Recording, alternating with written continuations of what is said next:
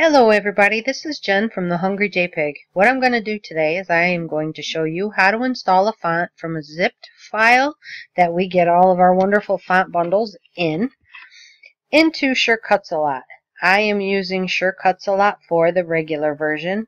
This install will work on Sure Cuts A Lot 3 and Sure Cuts A Lot 4 and 4 Pro. If you have Sure Cuts A Lot 2, you will need to buy the upgrade so that you can have access to all of the PUA coded fonts. In other words, to get all of the really fancy pretty curls and swirls that come on the end of them, just because there are no further upgrades available for Sure Cuts A Lot 2, and the glyph panel, they just don't show up, okay? So if you have two, that's what you'll need to do. You'll still be able to retain your copy of Sure Cuts A Lot 2. And as you see here, what you'll do is you'll do up your design, come up here to the File tab, go to Send To, and click on Sure Cuts A Lot 2. So you'll still be able to use it with your Cricut. Alright? Okay, so here is the window. What you want to do to unzip it is you want to get into your folder structure to wherever you save your Hungry JPEG bundles at. Okay?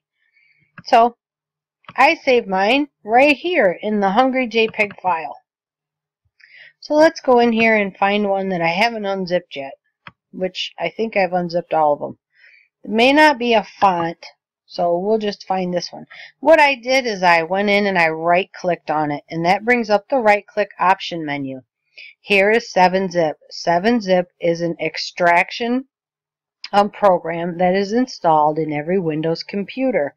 So I click on it and I come over here to extract to wreaths, which means it'll open up or unzip the file, extract the file to a folder with the exact same name, only it's open. Okay, so let's do that. And it'll pull every single thing out. It'll still leave you with your zipped file here, but it'll also have an open file like up in here somewhere. Okay? So we'll let that work. And then we'll go find our file. Right there it is. Okay? So that's how unzipping works. Now, let's go to load a font. So first you'll want to bring up your library.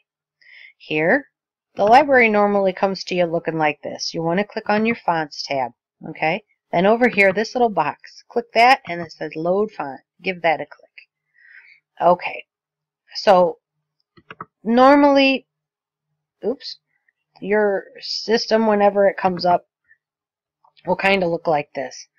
Go in to your folder again where you have your Hungry JPEG bundles, and you're going to click on one of the fonts. Okay, right now I'm in the September bundle. This is something that's really important, so kind of pay attention here. If you have a font that you want to permanently install in Sure Cuts A Lot, you have to permanently install it on your computer system. If you do not want to install it into your SCAL permanently, don't install it onto your computer system, okay? Because sometimes when you install a lot of fonts in here, it really slows down Sure Cuts A Lot, and it really makes it lag, okay? But that's just a little kind of tidbit of information. It is totally up to you what you do. Okay, we're going to go back here.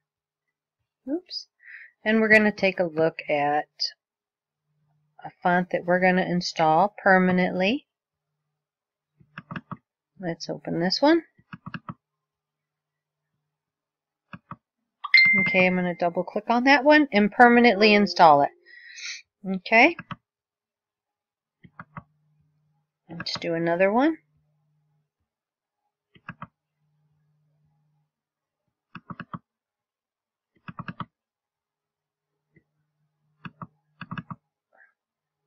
Okay, so I'm going to highlight that one. I'm going to click Install.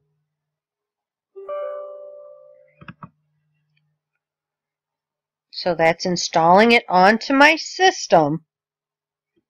Now I'm going to double click it, and that's permanently installing it into Sure Cuts a Lot. Okay, so let's do another one.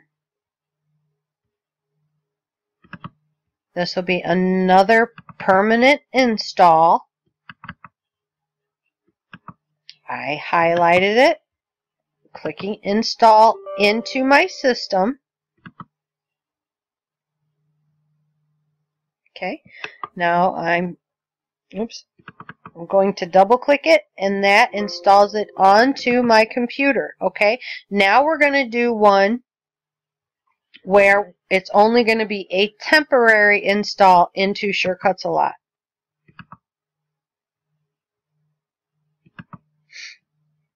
Okay. Oops.